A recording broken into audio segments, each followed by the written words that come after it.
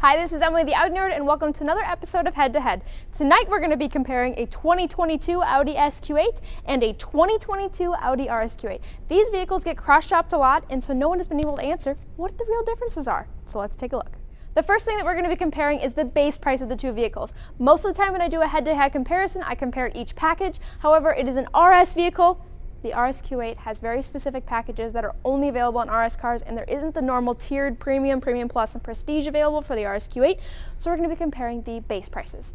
Base price on the Audi SQ8 is $94,695. The base price of the RSQ8 is $121,095. The difference between the two is $24,600. So now, let's take a look and see what those actual differences are. As I mentioned earlier, the Audi RSQ8 and the SQ8 get cross-shopped all the time because they're both basically just the hot rod version of the Q8. They both have Audi's legendary 4-liter V8 twin-turbo engine, but they are very different flavors.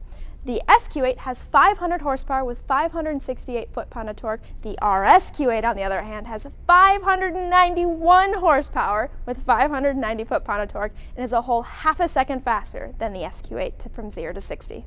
The RSQ8 and the SQ8 have the same body. There's no difference there. However, if you come in a little bit closer, we'll actually take a look where it's a really easy way to tell the two apart. So the RSQ8 has the really aggressive, very wide, and a great presence on this honeycomb grille. And it also has the Heritage vents up along here, which are fully functional that vent into the engine bay. The RSQ8 has an option for the black optics package and the carbon optics package, but on the RSQ8 you get the black rings and badges, part of the black optics package. Now moving on to the SQ8, just turning a little bit over this way, you notice it has the normal slatted grille, and this one is option with the black optics package. However, notice it's got the silver rings and badges because that is not a part of the black optics package on this car. Now I'm going to talk about the differences that come in the two vehicles and what things come standard on the RSQ8 and are optional on the SQ8. First of all, they both have the air ride suspension standard, and you notice they are both sitting nice and low compared to a vehicle with springs on it. However, if you look down at them, you can definitely tell the RSQ8 has a way better stance and sits a little bit lower. And not only does it sit a little bit lower, it is optimally tuned for RS driving. It has a whole different mode, and on the window sticker it even says Adaptive Air Suspension RS Tuned. While both RSQ8 and the SQ8 have huge brakes and wheels as options, the RSQ8 has 23-inch wheels as an option when you go with the black optics or carbon optics package, and it also has one of the largest brakes ever offered on an Audi, where the SQ8 by all means still has massive brakes on it, but you can see, comparing side by side here, the RSQ8 one are definitely bigger.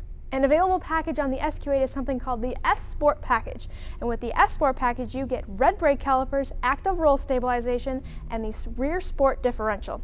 However, on the RSQ8 you get all of those features standard. And if you go with the carbon ceramic brakes, you can even have the option for blue brake calipers. Now on the back side of the two vehicles, there's a couple of things you're going to notice right away. First of all is this huge carbon piece right here along the back, and the black rings and badges, which I had mentioned earlier. And if you come down a little bit from that, you can see this super aggressive rear diffuser with the honeycomb built into the bumper down here. And then, of course, since it's an RS vehicle, it's going to have the huge oval exhaust tips on the exhaust. Now panning just a little bit this way, we'll look at the RSQ8. While there's still very, very small, tight honeycomb here, it is not nearly as large on the RSQ8. Now, you can see this diffuser back here. While still aggressive, it is not nearly as aggressive as the one on the RSQ8. And you notice it's got the quad tips, characteristic of all the S cars. Another thing that has a subtle difference between the two on the design features is these rear spoilers up here. So if we come in and look at the SQ8, notice it's got this still, wow, very aggressive back here on the rear spoiler. You can see it from the side profile too, and you notice it's even more aggressive, comes out a little bit more, and has these really cool lips along the back. Now before we put these two head to head for sound, I'm going to demonstrate on both of them the rear animation of the taillights.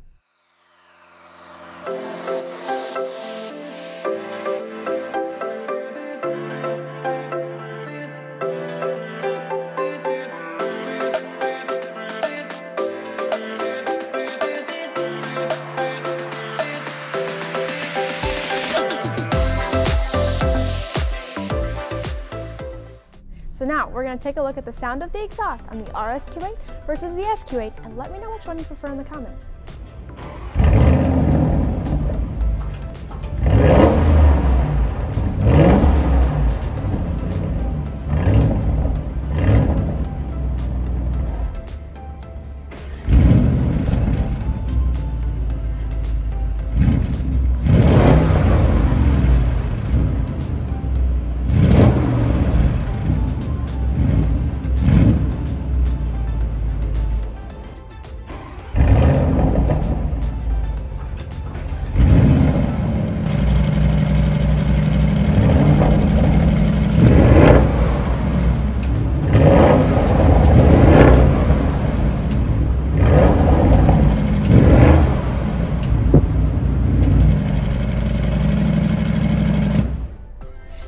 ever so slightly one difference on the interior of the SQ8 versus the RSQ8. It is on the seat. While the seats themselves are the same, the actual pattern on the seat is the only difference. Now taking a look at the RSQ8, come in a little closer, and we can see this one was optioned with the red stitch, which you can see, and it also has the honeycomb design on all of the RS cars. They all get the honeycomb design on the seats. Feature that's unique to the RS vehicles is you get the RS1 and RS2 mode, which are completely customizable. It takes the place of the individual mode, and you can choose however you want them set up. You can choose between your different drives, suspension, steering, engine sound, and the Quattro with sport differential. But the cool part about that is it's not just these two little icons right here. If you go all the way over the steering wheel, it has its own dedicated button, which will flip you between dynamic, RS1, and RS2 mode. It's called the RS runway design, and it looks pretty dang cool when you start the car. There are a couple Easter eggs that I do want to show you. So if you come in a little bit closer this way, the vehicle, which you can see right here, it has a RS in the grille. And it does come with a couple other unique options. So going into here, you have your full RS monitor, which gives you the engine oil temperature, sport differential temperature, which you can see back there. You can click on it for some more information or slide to the side for the G meter. Here's your tire pressure monitoring, but as we're sitting still, it doesn't have any information for us here. And your inclinometer, which can be found on the SQ8 or most vehicles with the air ride suspension as well. Thanks for watching this episode of Head to Head. Let me know in the comments which vehicle you prefer, and I look forward to making something else for you. If you have any other suggestions of vehicles you'd like to see head to head, leave those in the comments too. Thanks for watching.